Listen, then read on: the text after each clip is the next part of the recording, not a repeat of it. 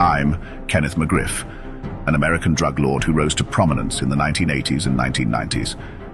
Born in 1960 in Queens, New York City, I became a major figure in the drug trade, particularly in the South Jamaica neighborhood. My criminal enterprise, known as the Supreme Team, gained notoriety for its control over the crack cocaine market and its violent tactics to maintain dominance. I wielded significant influence, with connections to other criminal organizations and even alleged ties to the music industry. However, my reign came to an end when I was convicted on various charges, including drug trafficking, conspiracy, and murder.